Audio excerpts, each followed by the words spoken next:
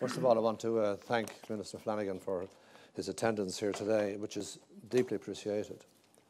And thank you all for coming. I've been asked to give a scene-setting introduction. And I'm going to do so on the basis that Brexit is more likely to happen than not. And that we had better start thinking the unthinkable. This scene-setting focuses on what would happen in the aftermath of a vote by Britain to leave the European Union, and ends by outlining some of the scenarios that would apply to its future relationship with the Union as a whole, and of course the consequences for Ireland. It will emerge that Brexit is indeed a risky business. So the presentation consists of 6 parts: the background to the IIEA project, the political context for the negotiations, the legal framework in which they would be conducted, the options for the UK post-Brexit, some future scenarios for the UK, and the protection of Irish interests.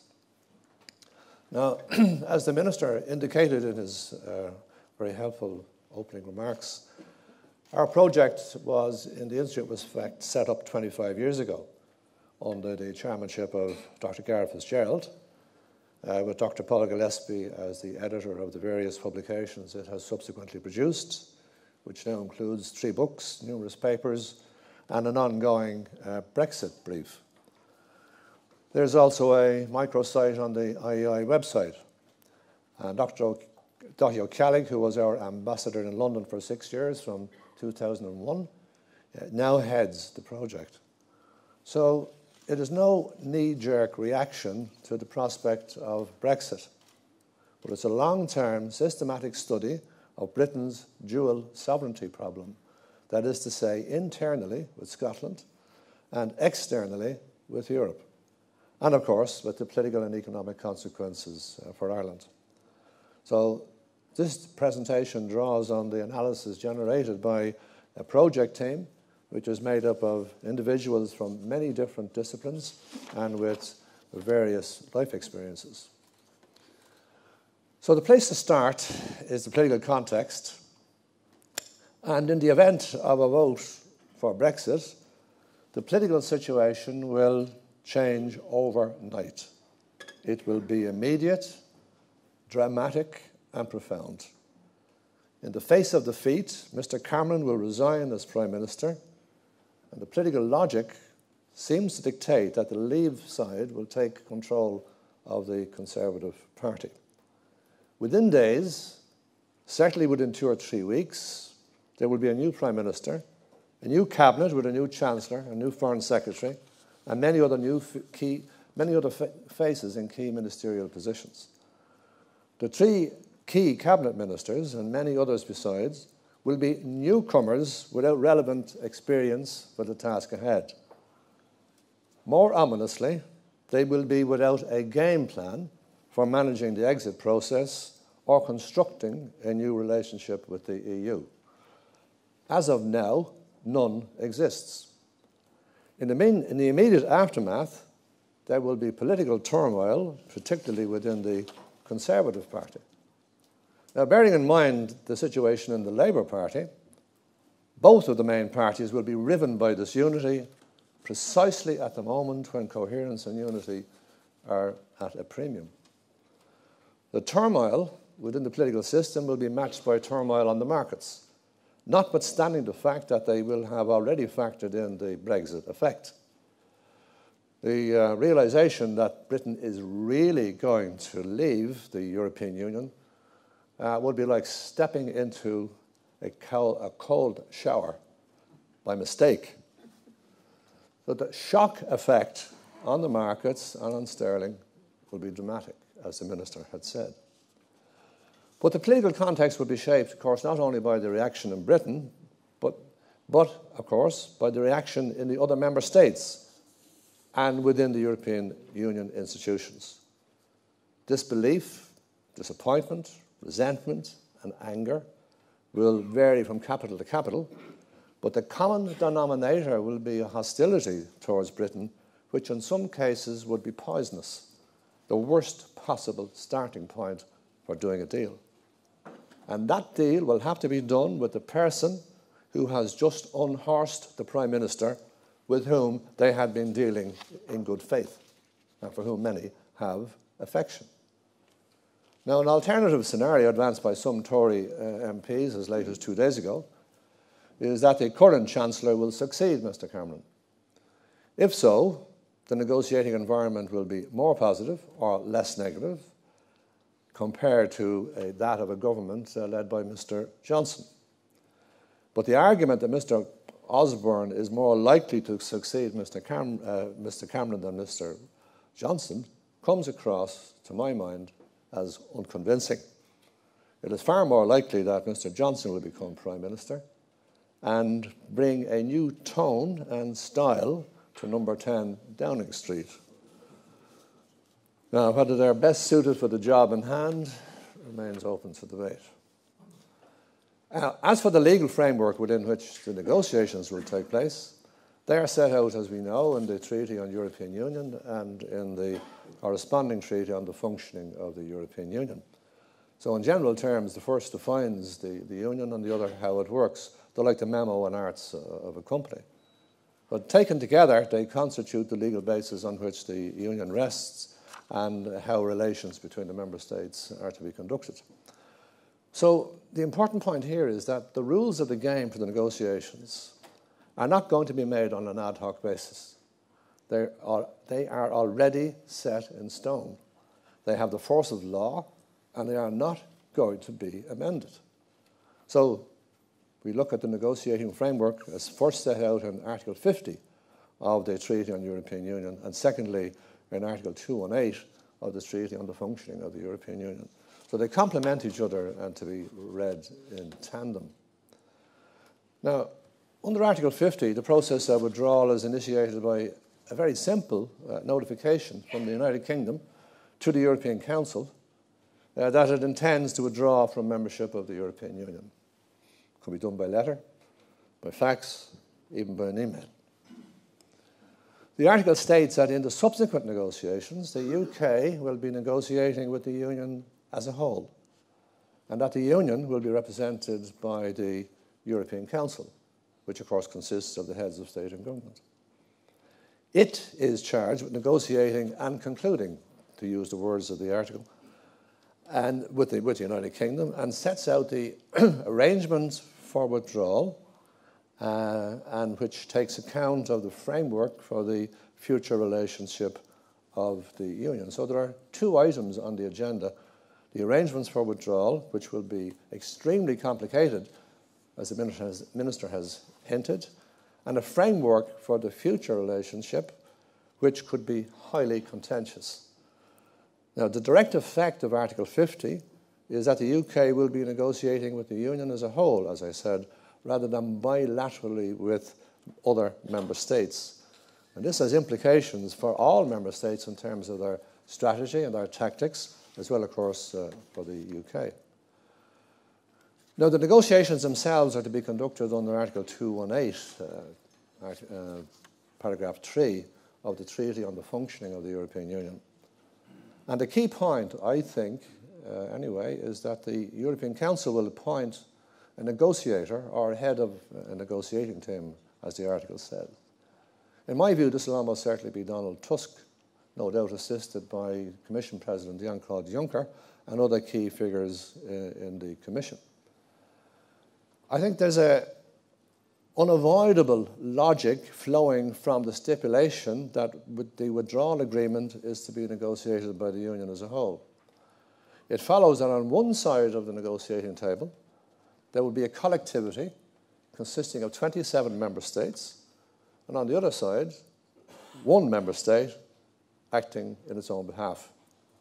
Now, while all this is going on, the UK will continue to be represented in the Council and in other councils, but in the European Council by its Prime Minister.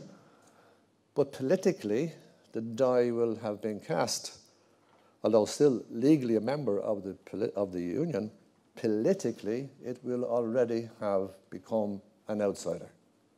To make the point, the British Prime Minister will be excluded from the Council meeting room, when the other prime ministers are meeting to decide on their tactics, joint tactics and strategy. Now, if we're going with the treaties, the point is here that in his capacity as negotiator, President Tusk, or some say President Juncker, the task of the negotiator will be to get a unanimous decision out of the 27 member states. But if that proves impossible, then the withdrawal agreement can be adopted by qualified majority. And this again is defined in another article of the Treaty on the Functioning of the Union. There's Article 238, paragraph 2.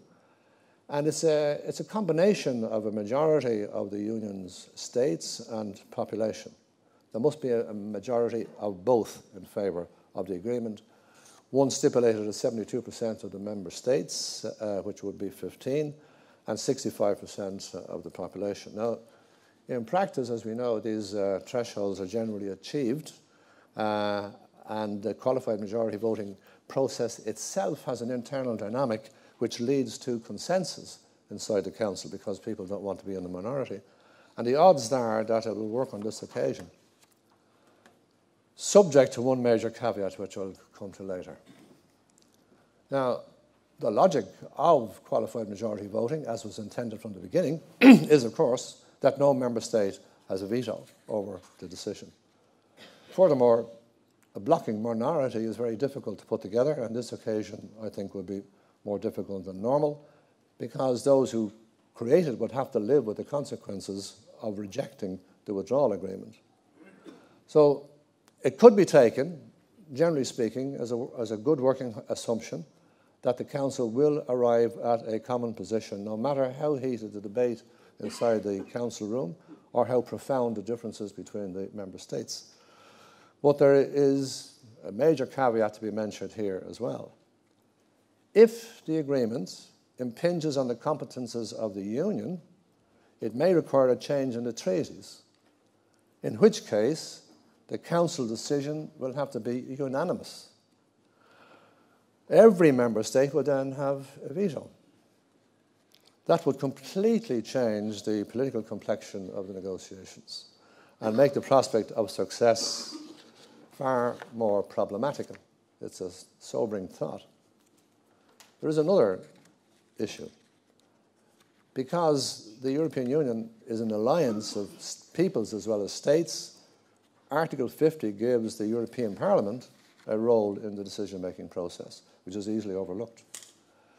It prescribes that the Council cannot make a decision about the withdrawal agreement until such time as the European Parliament has given its consent to the agreement.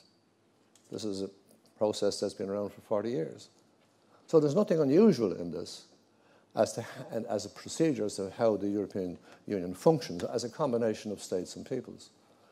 So in theory, the Parliament could delay the Council decision indefinitely by refusing to give its consent for whatever reason. Now, in practice, they won't do any such thing. But the accepted fact of life is that Parliament has leverage over the Council, and it will use it as it thinks fit. So, in short, the Parliament is going to be a real player here, and could be an awkward one if its Eurosceptic minority, which is now very substantial, decides to kick over the traces. The Minister has mentioned the timetable, and that's set out in Article 53. So it's the wording of the article in the treaty is put forward with what I would call disarming simplicity. It simply states that the treaties will cease to apply to the state in question, the UK, from the date of entering into force of the withdrawal agreement, full stop. In that case, no, that puts it sort of then goes on to put a time limit on the negotiations of 2 years. So if no agreement has been reached at the end of 2 years, then it terminated, and the UK would overnight, forthwith, cease to be a member of the European Union without any provision being made for its relations with the Union as a whole, either political or economic. That would be a pretty drastic turn of events, to say the least. So to avoid that doomsday scenario, Article 53 goes on to say that the 2-year period can be extended by the European Council in agreement with the UK, unanimously decided. So it's immediately clear from this formula that any member state would have a veto over the time extension and would have and is empowered with the capacity to plunge the Union into chaos. So in summary, the withdrawal can occur in one of three circumstances: within the 2 years with a deal, at the end of 2 years with no deal, or more than 2 years with an agreement on a deal. It goes without saying that the ideal outcome would be an agreement within the 2 years. Now, whether a deal can be done within 2 years is a moot point, as can be seen from the following. When it gets underway, the process, of course, is going to consist of parallel and interlocking negotiations. There will be a crucial interpersonal relationship between the new UK Prime Minister and the President of the Council, President Tusk. But given the composition of the Council, the Prime Minister will have to deal with all of his prime ministerial counterparts, all 27 of them, both within the Council as a group and separately as individuals, no doubt requiring multiple visits to many of the national capitals. And in addition, he'll have to deal personally with the President of the Commission, the President of the European Parliament, and it seems inevitable with the presidents of the various European political parties. All in all, that's a quite punishing regime. At the same time, the Chancellor, the Foreign Secretary, and the other senior ministers will have to negotiate with their counterparts in the Council, in its various formations, with the European Commission and its various directorates, and with the European Parliament and its many committees. So on top of this, there will be hundreds of meetings in sectoral and technical committees consisting of politicians, civil servants, and experts. Now, this tangled web of negotiations will be coordinated by the Committee of Permanent Representatives in Brussels, COREPER, which will be the spider at the centre of the web. So it's going to take a Herculean effort to get an agreement on the modalities of withdrawal and on the form and content of the future relationship, all within the space of 2 years, during which time the United Kingdom will be simultaneously negotiating trade deals with the rest of the world. So by the nature of things, these negotiations are going to be conducted in separate compartments, as you might call it. High politics, prime ministers, technical and other business by the Commission, sectoral issues by the various configurations of the Council, and European issues by the Parliament, with the Commission doing a lot of the coordinating work.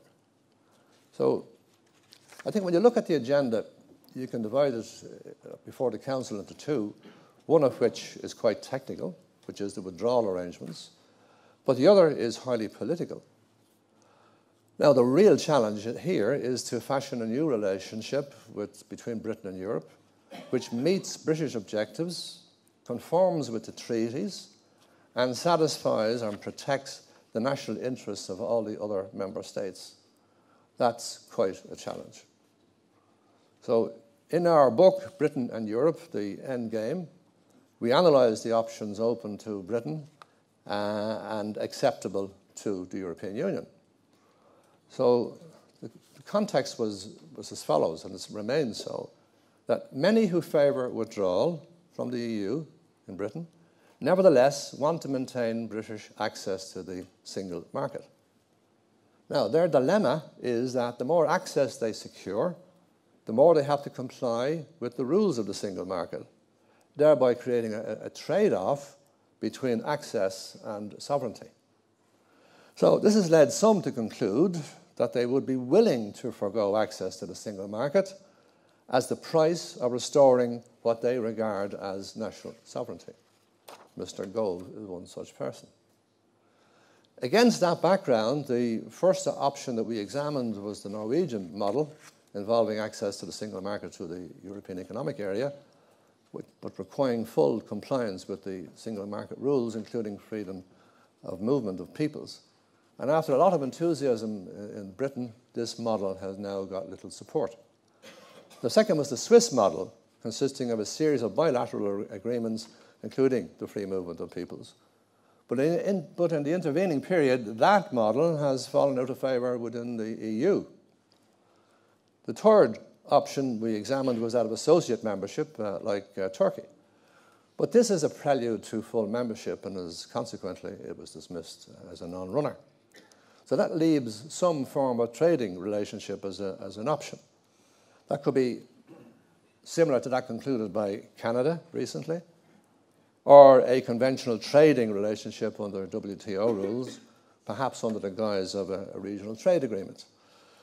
The snag here is that such deals, as we know from the Canadian experience, take time, a lot of time, and meanwhile the clock is ticking. So for the sake of completeness, just to say the final model to be mentioned is the second referendum on a deal yet to be constructed between the EU and the Union, which would involve substantial reform of the Union, as the UK side sees it. This was the original proposal, as you recall, of Mr. Johnson. Since then, it seems to have gone off the boil, but from a European perspective, it would be outside the realms of practical politics, to say the least. So in the light of that analysis, the project team is generally of the view that a new form of relationship would have to be devised with the UK. This is not beyond, I think, a lot of experience and too much experience in dealing with Europe as a whole. It's not beyond the ingenuity of the politicians, the civil servants, diplomats, or legal experts. The institutional innovation is one of the great strengths of the European Union, and I think it would be brought to bear in this instance. However, that puts the spotlight on political will. So normally, the necessary political will could be taken for granted. But the impending elections in some of the member states put it in question, and they could weaken the political will, perhaps drastically. In fact, everything depends on the continued existence and strength of the Franco-German alliance, which is at the core of the Union. Now, the electoral timetable is not helpful. First of all, it includes a presidential election in France in April, May of next year, and a federal election in Germany the following August, September. Now, it's widely accepted, as we know, on the basis of the opinion polls, that President Hollande will not be re-elected, and that Madame Le Pen of the Front National will do well. Some believe she will win, in which case all bets are off. Others go for Alain Juppé, which as a more likely successor, in which case all bets are on again. So up to recently in Germany, it was expected that Mrs. Merkel would be returned as Chancellor, but the immigration crisis has weakened her politically, as seen from the rise of the nationalist populist AfD, Alternative für Deutschland, that party. And ominously, rumblings are in the Christian Democratic Union in Bavaria that it might end its long-standing relationship with the CDU. Now, were she to lose, it would be back to the drawing board for everybody. In short, the Franco-German alliance is under stress at the very moment when it's needed most. And there are dangers in Italy, which is always central to the balance, where Prime Minister Renzi has gambled everything on a referendum. And if he loses, it's going to shift the balance in the nature of within the council and shift its nature, political complexion. Italy will go Eurosceptic, probably under Mr. Signor Grillo. And then add in uncertainty about Spain, as we know at the moment, Poland, Austria, Hungary, and even the Netherlands and some elements of Scandinavia, such as Finland. So in certain circumstances, the consensus model, and there is a consensus model, which has prevailed since this union was set up in the 1950s, it could unravel. And certainly the communautaire spirit that produces win-win solutions would be weakened, paradoxically to the disadvantage of Britain, who has so often criticised it. So to complicate matters even worse, and politics is like that, the UK takes over the EU presidency from July to December, 2017, right in the middle of the negotiations. So nobody knows how this will play out, especially if there are situations in which there is a perception of conflict of interest between the chair and the council as a whole. So we then went on to analyse I'll move quickly here because of that background, through the sort of psychological atmosphere prevailing and governing the outcome. The first one was the benign negotiating environment where everybody is set on a deal and it happens quickly. Other end of the spectrum is daggers drawn, poisonous atmosphere. The negotiations are characterised by animosity, bad will, unpredictable outcome. It's a zero-sum game, and most people lose. Third lies somewhere in the middle, resulting from various developments, changes in governments, panic on the markets, the sheer complexity of the whole process, and we have called this confusion, and we give rise to an outcome which is messy, with everybody losing out. Nobody's fault, but many fear that this is going to be the outcome. That's the way life is. The fourth is limbo land. In other words, if you don't get to the 2 years and the guillotine comes down and the UK simply ceases to be a member overnight. Enlightened self-interest is what people like me hope for, but then we're maybe being too rational. So you're going to get a good outcome. Nobody knows how it's actually going to play out because of all the moving parts in play over the next few months. So just to conclude, as the Minister indicated in the closing section of his speech, it's self-evident that Ireland will need to be crystal clear in circumstances of a Brexit about its national interests and how they are to be protected. So analysis so far within the group has come up with a series of red line issues. They're self-evident. Border controls, customs, which the Minister mentioned, tariff regime, supply chains, agribusiness, exports, protection of the financial services sector, maintenance of our foreign direct investment regime, uncompetitive regulation, energy, and so on. So more issues can be added here, and we would be very pleased to accept input from business. A final thought. I've said the opinion polls indicate that Brexit is a possibility, and I think a real possibility.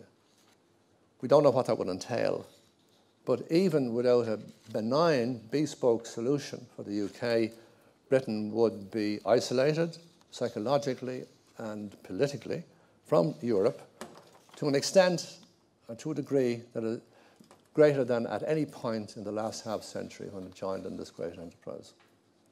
Hence, it will be separated from Ireland to an unprecedented extent since 1973. So the great benefits of joint membership of the Union, as the Minister has outlined, would be undone. And this would pose the biggest strategic challenge for Ireland since the advent of economic and monetary union, when we chose to join and Britain did not. Should the withdrawal agreement require parliamentary ratification, as seems likely, there will be calls here, let's be very clear, for a referendum. And that is inevitable in my mind. And if a referendum is held on the withdrawal agreement, it'll be on the ratification of the withdrawal agreement, there will be a lot of opposition, and we know from experience that there are so many reasons always for voting no. So let's face the fact that it could be defeated. In which case, of course, our membership of the Union itself here would be called into question. So Brexit is not just a risky business. It could turn out to be an existential threat. So I hope this overview hasn't frightened you too much. I hope it's been of some help in setting the scene for the debate that follows. And just if I can add by way of a PS, in the event of the vote being yes, as we would all wish, of Britain staying in, then we will have another conference at which we will examine the consequences of the February agreement and how Britain's relationship with the European Union will work out. I hope to see you at that.